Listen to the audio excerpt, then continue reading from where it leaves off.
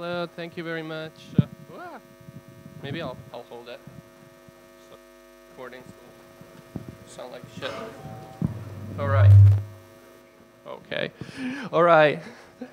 Thank you for being here. Yeah, my name is Paolo. So I've been doing games for about 10 years, a little bit more than 10 years under the project name Small Industria, which is a project about ideology and entertainment. The idea is to make small, politically engaged, socially engaged games, and also make games that are in some way remedy an antidote to mainstream entertainment in general. So you might have seen some of these. They are pretty obscure and becoming more and more obscure for the reasons that Lana was talking about.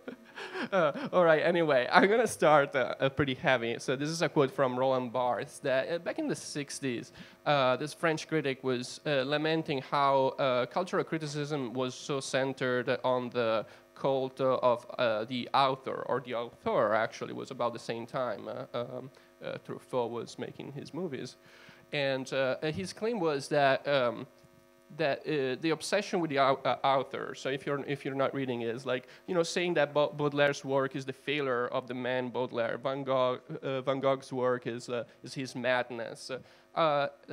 This reduced the possible interpretation of an artwork. Essentially, the critic is in charge of explaining us what the message is, and Barthes wanted basically to reclaim the reader as a protagonist, as somebody who can basically freely read and misread a text, and it was a bit of a wishful thinking, a bit of a provocation. But he celebrated basically practices that rejected some of this authorial control, like the surrealist automatic writing or techniques or the use of chance. Ironically, if you look up this essay that I just quoted, Google will present you with this result. Roland Barthes, the death of the author, the cause of death is traffic collision. And it's true, he actually died in a car accident, but it shouldn't be probably the first thing that shows up. Who cares about that, really? So we can think about this as a glitch, like the algorithm is making some semantic mistake, but algorithms have authors as well. I know a person who works at Google Pittsburgh, who basically takes care of this kind of problem, that does manual disambiguation for important search on Google Shopping. His authorship is kind of hidden, but is not considered relevant, but still he has a hand into that. And this was for some time was also the case for video games as well. Video games come from a kind of engineering background, and they have this history of authorship. Early games were seen as coin-operated appliances, as electronic toys. In the Atari age, in the Atari era, the creators, names were never showing up on the cover, and not even in the game. In the case of Adventure, this is the first top-down dungeon crawler. Is basically the beginning of a lot of genres that today we still have. The designer had to hide his name in a very secret area of the game. It says created by Warren, Robinett, yes. And this was the first Easter egg ever appeared in a video game. And by the way, the screen occupied about 5% of the whole storage space of that game. So it was pretty major. And he said something interesting. He said, okay, my boss has the power to prevent my name from appearing on the box, but I have the power to put it on the screen somehow. And I like to think of this episode as the first salvo in the endless conflict between suits and game creators, between publisher, producer, and game creators. Obviously, things change now, and today we recognize and celebrate both obscure game pioneers and both the indie creators that are indie creators are almost compelled to present themselves as authors to build a personal brand, to tie their stories and identities in the game or within the game. We are seeing even more and more personal games in which the authors' voices and biographies are literally incorporated in their work. But I think we shouldn't mistake this type of overtly personal work as the only and most authorial type of work. personally, I'm more interested in games that are less personal, that appear less personal, because they are the ones that risk to be taken as morally and politically neutral. They are the ones that reflect. They're the ones that reflect the common sense, the dominant ideology, and also because the historical lack of personal voice in games is also connected with the denial of meaning and responsibility in games. Like historically, we've been saying, oh, a game doesn't mean much because there's nobody really speaking. It's just like a tech product, a simulation, and so on. So today I want to talk about SimCity, and there are some reasons. It's the first game that kind of forced people to take the issue of ideology, or basically politicize politics essentially, and bias in games seriously.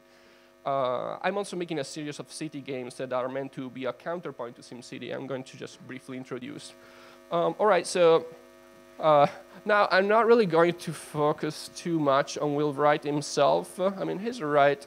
He hasn't worked in SimCity games for a long time, but I believe some of his assumptions that are informing not only the current SimCities, but a lot of other games have never been questioned. He's so influential, these games are so influential that just became a part of the genre. And yeah, continue to have this kind of influence. So now SimCity is a series of games that has been going on for more than 25 years.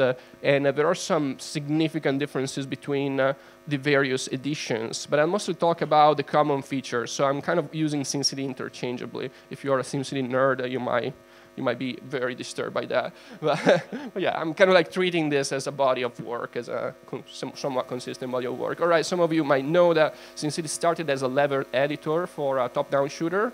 And Will Wright realized that he was working on this like shooting game, and he realized that he was enjoying creating cities more than destroying them. And the original SimCity was released in 1989. After several years, it was created. Actually, it was very innovative because it was a sandbox. It was like software toys. There was no winning and losing condition. At the time, was pretty bold. In fact, it didn't find a publisher for several years because of that.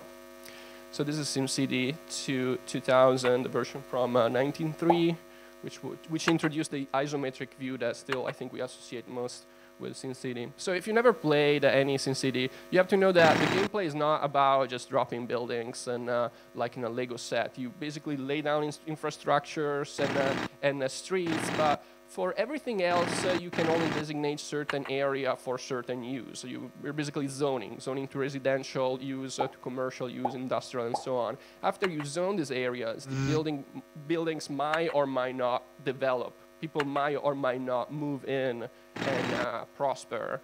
So it's a lot about observing and trying to understand the underlying dynamics.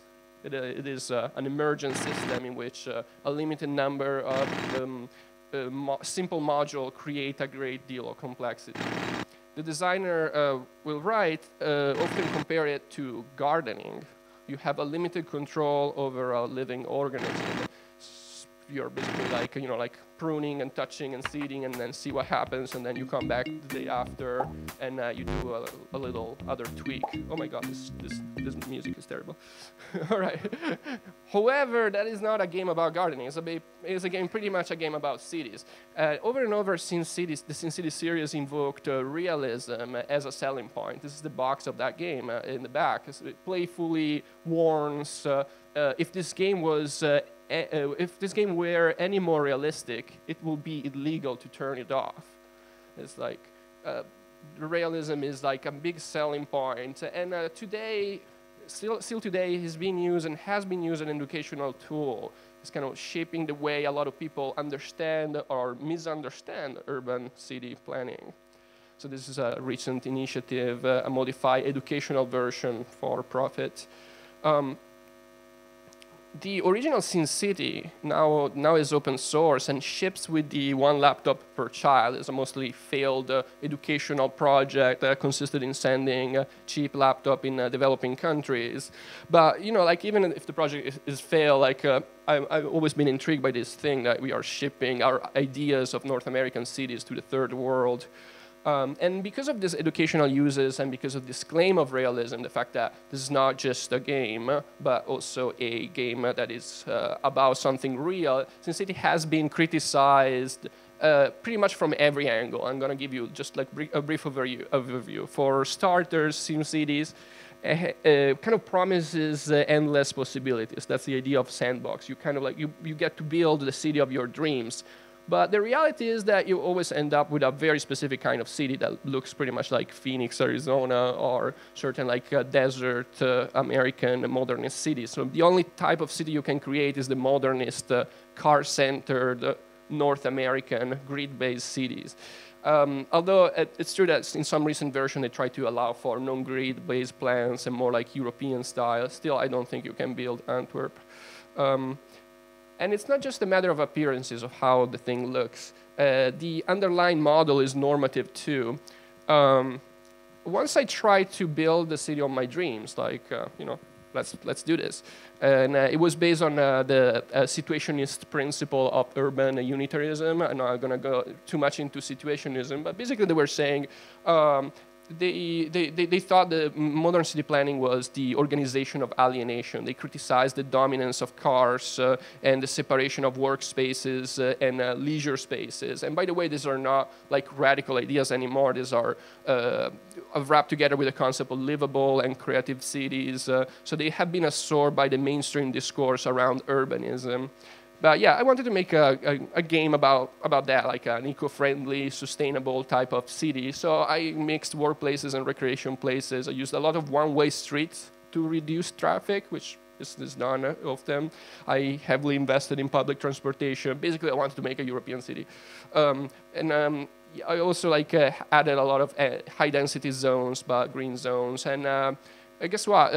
The virtual citizens hated it. It was not a thriving city. Like, they were like really mad at me. High-density zones almost turned immediately into project, like very like you know, poor people type of settlements, and industries look like super old crap anyway. So I got annoyed at my citizens that were so mad at my beautiful city, and I created a dystopian city.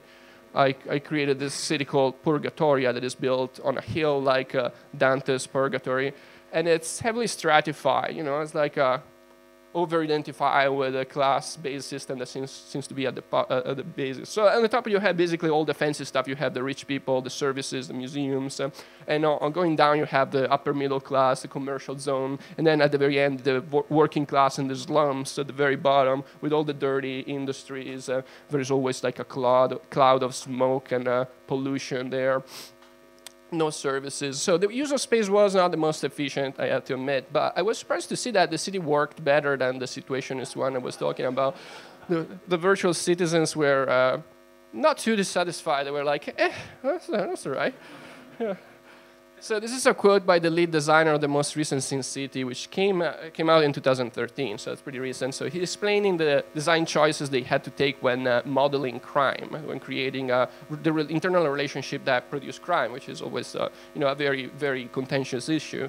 I think it's illuminating. It's basically saying, for those of you who can read, something we will not want to bind is crime to social class, because that's outside of the player's control.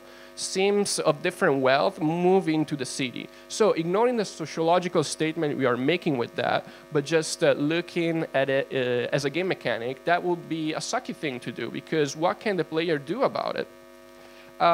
So like you see, it's illuminating because we can see that they understand they are making statements, they are making sociological statements about what causes crime, but they cannot possibly conceive social mobility or redistribution of wealth. For them, for this lead designer, class stratification is basically a constant beyond the player's agency, as if cities did not have a role in the exacerbation or improvement of social inequality.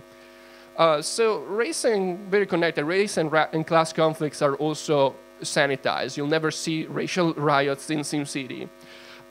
These conflicts for you, like this one is this by the way is our like artworks made by an American artist called John Haddock. So these conflicts were crucial for the development of North American cities. Racially motivated riots scare white middle-class families who left inner cities to move to safer suburbs. You've seen those things in movies, so in American movies. So in the United States, this is referred as the white flight. It created a vicious cycle of segregation. Basically, wealthy people move their tax monies and jobs out in the suburbs, while poverty and crime concentrates in the city centers. Now we are seeing the inverse, the opposite trend. And in Europe, you can see like the thing is a little bit flipped. Usually, the banlieue, the slums are in the outskirts. But yeah. But anyway, you will not see this crucial dynamic in the SimCity model, even if it's a very North American type of model. Now, there is no video camera for simulations. There is no machine that can mechanically capture behaviors in real life and spit out simulations. There's no like recorder for simulation, you know. The process of modelization, of going from a piece of world to a simulated piece of world, is empirical, is intuitive, is arbitrary. A simulation is basically a theory about the functioning of a certain thing. And this certain thing can be a city, a human in love, a collision of a rigid body. In the case of scientific simulation, we use the term simulation also for scientific simulation, like the models we use to predict climate change that are super important, that are really shaping policies right now. These kind of simulation are typically tested against actual data. They are iterated and tested like that. When we talk about simulation games, we don't really do that. Like we should have, I think, we should have a completely different word for simulation game, and just to avoid this confusion. So the same part of SimCity comes from the field of system dynamics, which is, as we'll write, as the major inspiration for the game. System dynamics was a field established by J. Wright Forrester in the 50s. This is an example of system dynamics. You know, feedback loops, something that most of you are probably familiar with in some intuitive way. So basically, Forrester postulated that we make decisions through mental models, which are not accurate depiction of reality, but rather are sets of assumptions based on our experience. And computer simulation are just mathematical, computational formalization of these mental models. But still, they are useful because we can run them. They are more important and more interesting. It's a step beyond just using simple mental models, because we can run them. We can contract, expand times. We can fiddle with the inputs and outputs. And the reason why we want to do that is to try to discover nonlinear, complex, counterintuitive trends and behaviors. So in this case, this is like a classic example of adoption of new products. And you see, like, the adoption is not a linear thing; has curves, and what creates these curves is just a set of feedback loops going on at the same time. And that's pretty much what happens in SimCity as well. But J. Forrester saw the design of simulation as an iterative process. Simulations are tools that you are constantly testing and tweaking. You're just kind of like creating a simulation and then seeing what it spits out. And their results are supposed to challenge your own assumption, or can potentially challenge your own assumption. Oh, I didn't know that this model of overfishing in Canada actually produced this result that is not linear, and so on. But that's also not what happens when you play a video game. As a player, you can change the inputs, but not the internal relationship of a system, unless you have access to source code, unless you're a pretty deep modder, like in City Skylines and so on. So what you really do is trying to basically reverse engineer in this modelization process mostly by trial and error. You're basically trying to deduce the designer's assumption based starting from your own assumption. So I think that's the reason why the designers cannot really afford to be too imaginative, too counterintuitive, because it's just easier and safer to align with the most common assumptions. So if you add industries, you create jobs. If you add police stations, you reduce crime. And consider that when players' assumptions don't match the designer's assumptions, the game might actually appear broken. They might appear like a glitch. Like, I don't understand why this is happening because it doesn't just work with my mental model. And if this breaking of expectation is not really explained and framed as a statement, people will freak out. And that actually happens. When the most recent SimCity came out, many players were disturbed by homeless people. They were full of homeless people. They were hanging out in their cities, and they didn't know how to solve that problem. Mostly because we don't really know how to solve the problem of homelessness in the United States, really. So they thought it was basically a bug. They thought, oh my God, this game is broken. And there's an artist, friend of mine, Matteo Bittanti, who's a game critic as well, and started to collect all these theories and conversations among players that were happening online about homelessness in SimCity. He just like copy-paste an infinite amount of them and publish them in a book that is like 600 pages long. It's a work of conceptual literature, and it's about the unexpected convergence and collapse between reality and simulation. And yeah, some of the quotes are like, oh, I have about 100 homeless. My population is about blah, blah, blah. So not exactly a homeless epidemic, but I just can't seem to get them into homes and so on. I would be more than happy to build a homeless shelter if the game had the option. So that's the kind of conversations he's collecting. Or other are like, oh, get more police to shoot them down. And once you have homeless, they hang out panhandling and eating garbage. Make sure that your garbage collection is operating adequately, and they will either disappear, die, or wander off from the highway. So you see, like, decontextualize, these are like really, I mean, obviously reveal racist and classist biases, but they are also turning into highly political debates. Like, and I like the fact that this is the kind of politicization that SimCity designers always try to avoid. Oh, we are not really making any statement, but guess what? You are. Yeah, like, keep those in the ghettos and so on. So the other big inspiration for Will Wright for SimCity was this short story by this Polish science fiction writer called Stanislaw Lem. It's called The Seven Sally, or The Seven Sally, or How Trolls' Own Perfection Led to No Good. It's part of an epic called Cyberiad, pretty unknown, but very popular among tech circles, actually. And the epic is pretty much about technology, really, and the limits of consciousness and artificial intelligence. And it's about the adventures of these two supernatural engineers. They are like gods, but also roboticists and programmers. They are creators of worlds. And one of them is called Troll, which is the protagonist of this short story that you can find online. The story goes like this. So, like, Troll is traveling in space and finds a man living alone on an asteroid. It's just like this guy on an asteroid. And we find that the man is a king. He used to be a king that has been overthrown and exiled by his own subjects, so citizens. So the despot, basically the king, asked Troll to make him a king again, to reinstate him as a ruler. And this Troll guy, who is a bit of a hacker, a bit of a life hacker, finds a better way to fix this problem, finds a technological solution, which consists in creating a hyper-realistic simulation of a kingdom that fits in a box. So this despot, this tyrant can just like fiddle and play with this fake citizen, this fake society, and abuse them without hurting anybody. And I mean, that's the description that is kind of interesting, basically explaining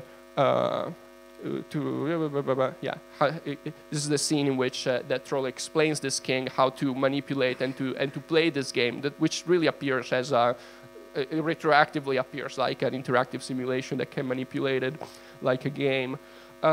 The story, by the way, is a satire of totalitarianism, because at the end we find out that the king has been overthrown and killed by its own virtual citizens in the box. They broke out of the box and colonized the entire asteroid. So it's also a meditation of how simulations and artificial intelligence can actually become pretty much real.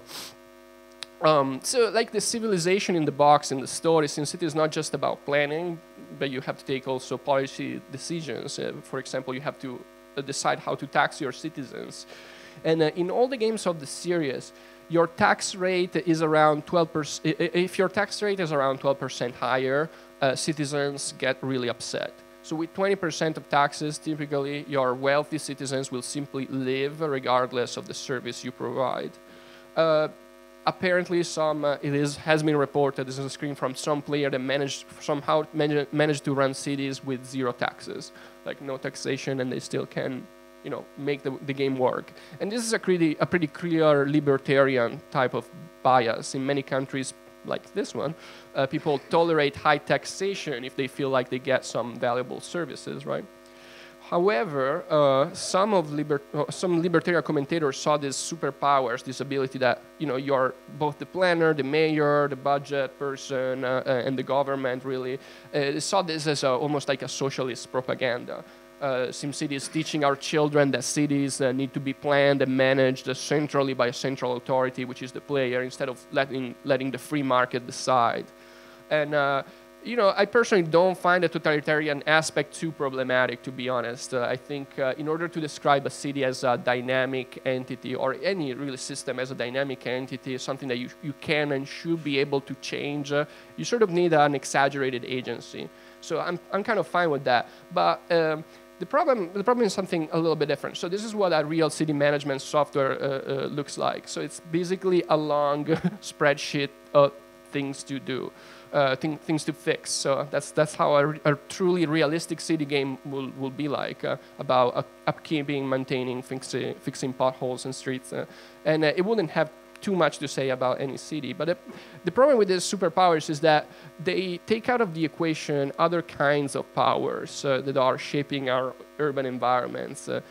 Cities are always the result of conflicts between classes, groups, public and private interests.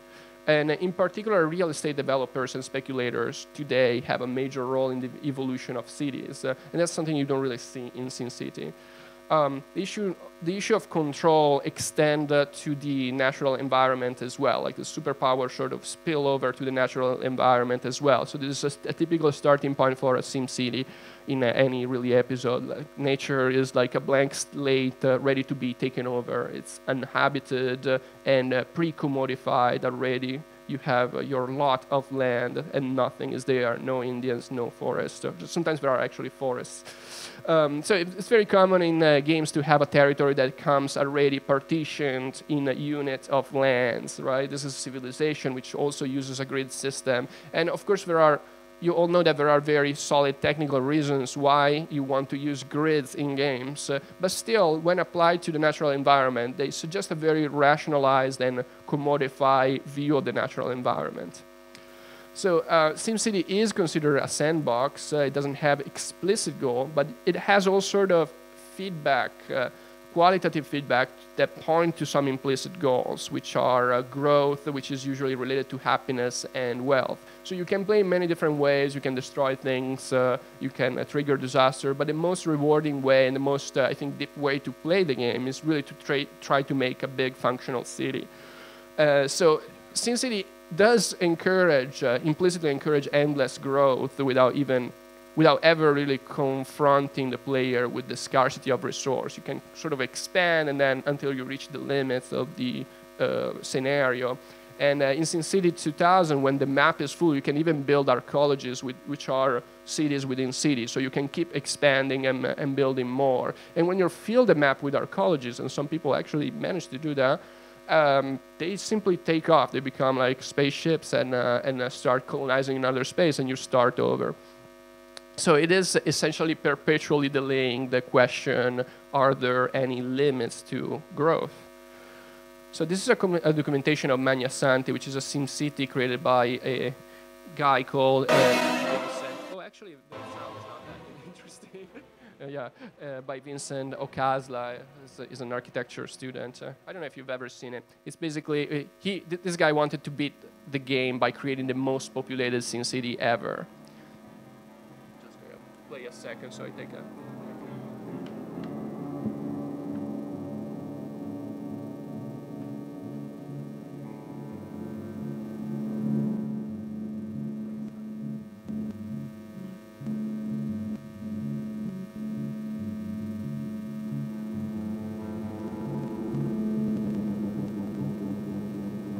you're seeing here is basically his blueprints and his post-mortem, I guess.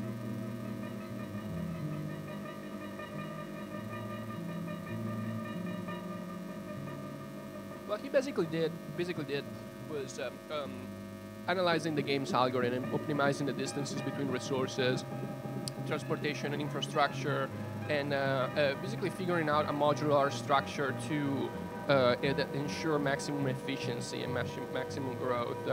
So he claimed that this was a commentary on totalitarianism, because this looks pretty much like a totalitarian dystopic kind of city. It's not a city you want to live in, or a city built by robots, like the Matrix robots. And to me, it's interesting for other reasons, actually, not just for the commentary that kind of makes, but also because it surfaces the computational nature of the simulation. It presents SimCity for what it is, really, kind of like a set of cellular automata. And I think this might be the most like this is like a bunch of graphs and formulas that this guy came up with to reverse engineering the algorithm. And I think this computational nature might be the most fundamental bias of the series that is shared by all video games. Since it is a mathematical simulation, so everything is reduced to quantity and to numbers, variables, equations. And that's something we have to sort of deal with whenever we make games about, that involve something more than, just easily computational quantities. So video games are built upon technology of control and quantification. They are still informed by them to some extent. When we produce artful depiction of our world using computers, we inevitably carry over some of that bias, the cybernetic bias that could reinforce certain assumptions and certain mindsets. So this fantasy of control and rationalization of SimCity might make us accept certain ideas. For example, like the idea of smart cities. So this is another, like we're already making SimCities in real life, by the way. Like this is the city of Songdo, the district of Songdo in South Korea. It's the most popular example of smart city. I don't know if you've ever heard of it, but I'm gonna just play this promo video. Is ubiquitous city, which is a uniquely Korean concept where every device, component, service is linked to an informational network through wireless computing technology, allowing for greater coordination and a more efficient and synchronized city than has ever been possible before. An example of this is Songdo's trash system, which won't rely on garbage trucks because a network of tubes will suck in the garbage straight from the can and through a system of pipes transport it efficiently to treatment facilities. So, like, I mean, I'm totally hip with this idea of like throwing away the garbage into tubes and so on. I mean, like, I'm generally fine with efficiency and rationalization, especially like in function of sustainability and environmentalism.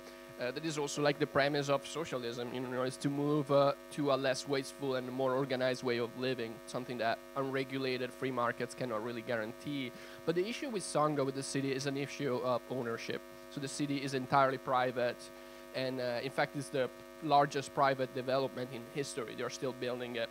And a couple of companies, mostly one company, really owns all the buildings and all the facilities. But the new thing is that they also own the data that you produce. So with those all like completely monitored activities, and they basically control the operating system of the city. And Songdo is being built from scratch for the global elite, possibly anticipating them moving away from the slums and the unrest of global warming and global inequality. But yeah, so SimCity type of utopia is already here. It's just not evenly distributed. So if SimCity abandoned every pretense of realism, it will become something like a utopian city building game, right? So what if we think about SimCity that way? I'm kind of intrigued by that possibility. Utopias are useful because they point to a direction.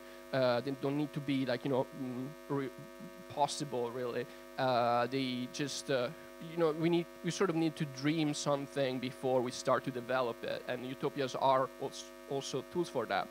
The problem with most of utopian thinking is the problem with with the city I was showing before, is the idea of tabula rasa, of blank slate. So in order to design a perfect society, according to most of utopian thinking, you have to start from zero. Utopia has a withdrawal from the mess of history of society, pretty much like the city of Rapture in BioShock, which is a commentary on utopian and modernist type of thinking. Rapture as people like recreating everything from scratch, and there is one big designer, and obviously it fails because it doesn't take into account the complexity of that. But I think utopias don't need to, or don't have to be complete blueprints to be imposed top-down. I think we can imagine utopias that are procedural, open-ended, and participative. As I say, these criticisms of SimCity are not new. If I were a typical leftist scholar, I would just end here, make a bow, and be like, "Ta-da! This is capitalism, and it ruins our life." After demonstrated that that the cultural production under capitalism, guess what, tends to exhibit capitalist features like a fractal. But I'm a game maker, and I want to provide at least some alternatives and possible starting points for this. So right now, I'm making a series of short games that are trying to address some of these issues. Instead of claiming some sort of realism that justify the existing understanding of our cities, I'm mostly taking a more like magical realist approach or magical Marxist approach. So my inspiration, big inspiration, is Italo Calvino's Invisible Cities. Some of you might have heard of them. It's a collection of short stories describing imaginary, impossible cities. They are more like cities as concepts, as states of mind. This is an example. I'm just going to play it super short. If you choose to believe me, good. Now I will tell how Octavia, the spiderweb city, is made. There is a precipice between two steep mountains. The city is over the void, bound to the two crests with ropes and chains and catwalks. You walk on the little wooden ties, careful not to set your foot in the open spaces, or you cling to the hempen strands. Below there is nothing for hundreds and hundreds of feet. A few clouds glide past. Farther down you can glimpse the chasm's bed. This is the foundation of the city, a net which serves as passage and as support. All the rest, instead of rising up, is hung below. Rope ladders, hammocks, houses made like sacks, clothes hangers, terraces like gondolas, skins of water, gas jets, spits, baskets on strings, dumbwaiters, showers, trapezes and rings for children's games, cable cars, chandeliers, pots with trailing plants. Suspended over the abyss, the life of Octavia's inhabitants is less uncertain than in other cities. They know the net will last only so long. So yeah, that's the punchline, I guess. And this is a city you can imagine because it's very visual. Other cities are more like abstract and conceptual. This is even shorter one that is about the city and memories. When a man rides a long time through wild regions, he feels the desire for a city. Finally, he comes to Isadora, a city where the buildings have spiral staircases encrusted with spiral seashells, where perfect telescopes and violins are made, where the foreigner, hesitating between two women, always encounters a third, where cockfights degenerate into bloody brawls among the betters. He was thinking of all these things when he desired a city. Isadora, therefore, is the city of his dreams, with one difference. The dreamed-of city contained him as a young man. He arrives at Isadora in his old age. In the square there is the wall where the old men sit and watch the young go by. He is seated in a row with them. Desires are already memories. Yeah, so just to give you an idea, like other ways to conceptualize cities is not just like a bunch of buildings. All right, so I just started this project, so I only have one example and a half to show, but this is one novelty, the first of these games that is pretty much done. It shows this city from the eyes of a real estate speculator, basically, of real estate speculations. It's devoid of life. It's basically a diagram. This is the kind of private forces that I was saying, like they are not really present in Sin City. They are kind of implied, but not really participating in the development. And I'm just gonna play just a brief video of the gameplay. Super simple game. So you're goal is basically to make money by buying buildings when they are cheap and resell them when they accrue value. Their size is representing their value. And after a certain limit, the bubble bursts. Matter, accrued and evaporated over and over. There's also voice. Reshaping habitats and habits, making Nova Alea unrecognizable to its own residents. Yeah, so there is kind of like a dynamic voiceover, sort of explaining you what happens, but not really explaining. It's more like forcing you to think of what you're doing and bringing you, basically creating a little bit of critical distance and breaking down the automatism that you sometimes play when you're playing abstract games. That you're like, okay, I'm just gonna maximize this, and the voice sort of like serves the purpose of encouraging you to reconnect this experience to what you really know or think about cities. So it's a simple mechanic, but that's basically the logic that is transforming cities today, kind of house flipping and speculation that is really driving people away. So cities result from conflicts. I'm just going to shut it down. Cities are result from conflicts, and conflicts are not always solvable. There's not always a way to make everybody be like happy and agreeing. And in Nova Alea, you're facing the resistance from below. You're facing some of pushback of that. Citizens will try to impose rent control measures, so limiting your ability to speculate, and they'll try to create public housing, so like taking away some of these buildings from the landscape, and they will try to introduce anti-speculation measures that are sort of modeled after some of the actual proposals that are being proposed in places like San Francisco, for example. So the game will have different outcomes based on who gets the upper hand in this asymmetrical conflict. Cities don't always grow, so this kind of like primacy of growth, of endless growth, it's to me is a bit of a problem and an interesting thing to kind of break and poke at.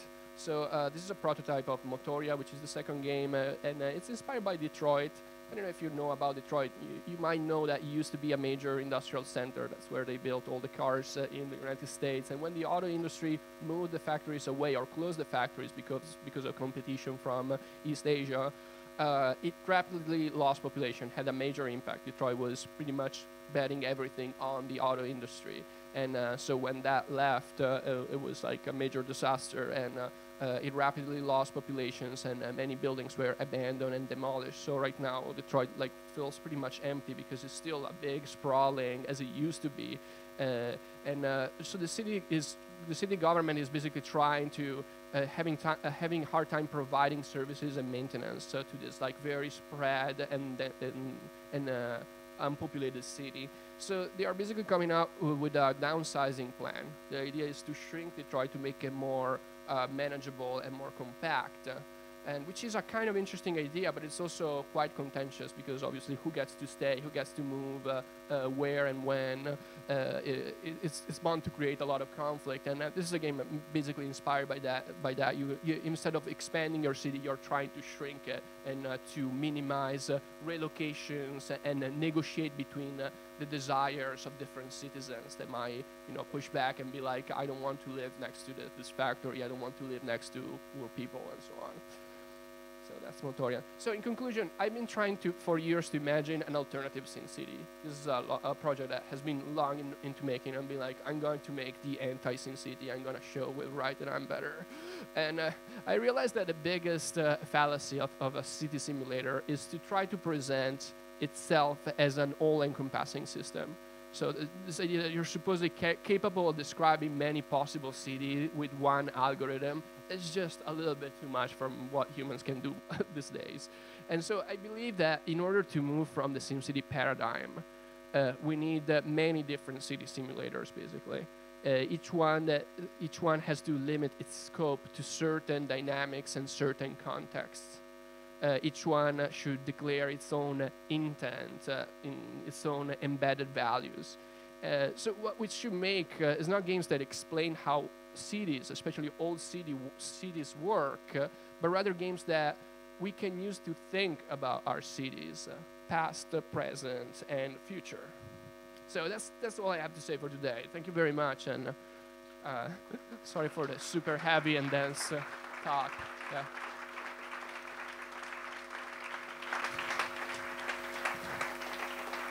Feel free to follow me on Twitter. Yeah.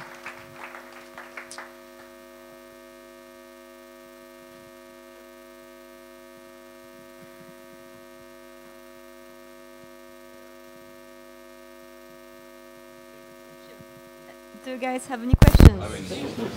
I do.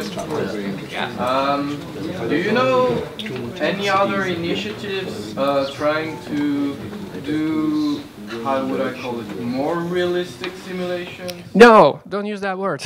Yeah. Trying to get away from this bias?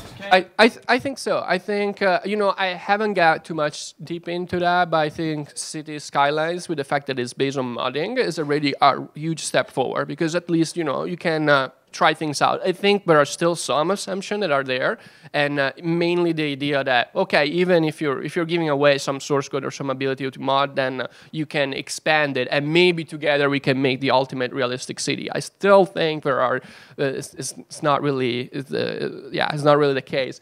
I think there are some, I've seen some other different approaches to city games, or like some of them might be more like city themed games, so it's more like a puzzle, and these games are kind of like more like a puzzle, but I'm fine with that. Like I think puzzles can speak about things, can talk about things. So I will be like really happy to, like, if this ideas or like this idea was more than my personal project, maybe like it can be a a subgenre of reimagining how city simulation works beyond SimCity. And the other question I had is, did you also think with this process, maybe not only look, because I think SimCity is not only about urban, but also about population management, and that, for example, is something you didn't talk about, but I don't know if it's because it's not your personal interest. What do you mean by population management? Well, having jobs or unemployment or homeless people or right. this kind of thing. That is not really urban management, but really population management. Like, how do you make everybody having the job and a salary and this kind of thing, which is part of SimCity and also very biased. Right. Yeah. There's this idea that buildings are kind of protagonists, and people are sort of like a function of these buildings, which is interesting. And I'm not addressing in this two examples, and probably not even in the third, which will be still kind of assuming that.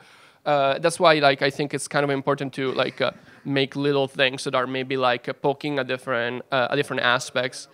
Yeah, because it's hard. Like, either you make a population control type of management, or it's just too much to take, and it's not just a matter of budget. So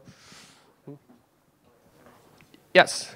I was just wondering how much Dwarf Fortress with its approach is maybe kind of different take on this thing, because in comparison to like stuff like SimCity, you are not really building.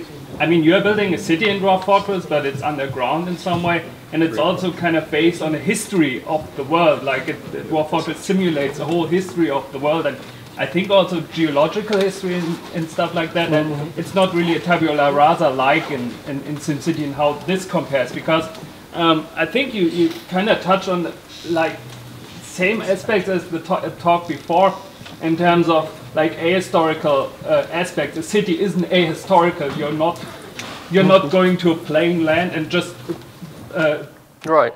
But it did happen, a few times, in a few examples that were probably the examples that Will Wright had in his mind happened. Yeah. The interesting aspect of this, however, is that oftentimes those cities are oftentimes perceived as very sterile from the people who are mostly not living in those cities, but in general in the public perception of this. So I was just wondering how much like simulating a history of a place is also important in this regard, because history and the perception of the people of historical importance of spaces it's also important on perception of the city and simulation of the space, I think. Yeah, I have some ideas that will be kind of like the next phase of like, okay, so how a city exists in space, but also in time. So how do you kind of like render that in a video game? And I think in that case, I will probably have to completely like move away from the planning top-down thing.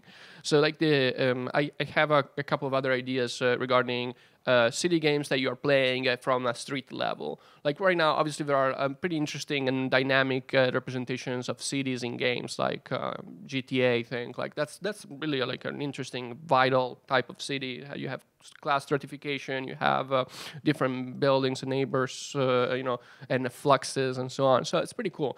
But the city is always kind of like historically static. It's always a backdrop. How can you make a game in which you are in a city, but the city itself is the main character, really? Like that evolves, that have some kind of behavior, and it's not always about you, the player, right? So. Yes, somebody from far away.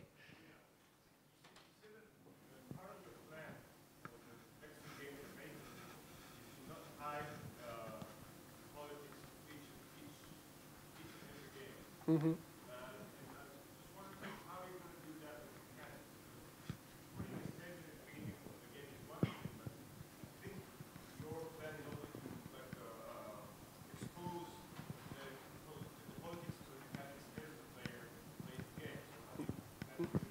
Yeah, I was saying that like with the voice sort of like commenting, it's not really explaining what happens. It's not a tutorial, but it's more of a kind of like an oblique view on what you're doing. Kind of qualifies the mechanics, and I think there are different tricks. And I've been kind of like doing that in with other games and other gameplays pretty consistently, and like with my games. To me, the idea is to create a bit of a critical distance, right? Which is kind of totally opposite to what the mainstream paradigm of game design and development is. Like ideally in a game you want people to be like totally immersed, totally lost, and which is amazing. I mean, obviously as a player I understand that pleasure, but to me it's even more interesting when the game sort of occasionally pushes you out of this immersion and disbelief. You know, you just have to poke your player and be like, hey, don't get too much into this abstract thinking. Like what you're doing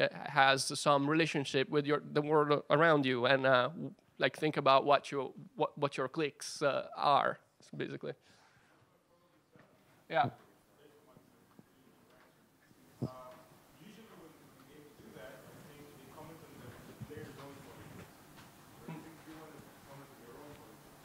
Sorry, what? Last sentence.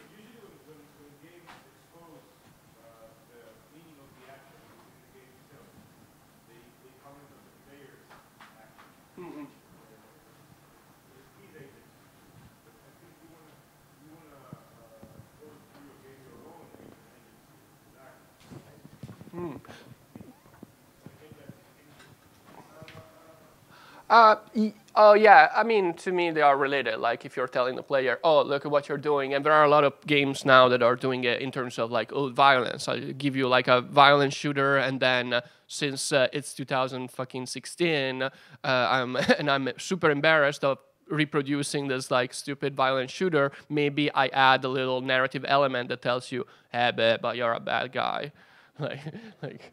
Come on, like don't shoot that much, and then so like there is that like fairly simplistic way to produce some critical distance. I don't think is always works, especially when the act of playing is actually very pleasurable. But to me, like the agency, like the player sort of actions and the designer actions, it's basically a dialogue, so they are like kind of interrelated in that sense.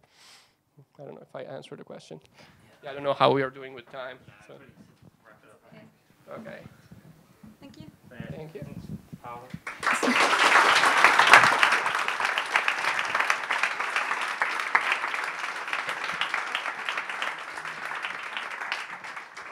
So now there's exactly 15 minutes of a break. So if you want to grab a coffee, be fast, because in 15 minutes we will have the live play of Beginner's Guide in here. No, it's here. Yeah.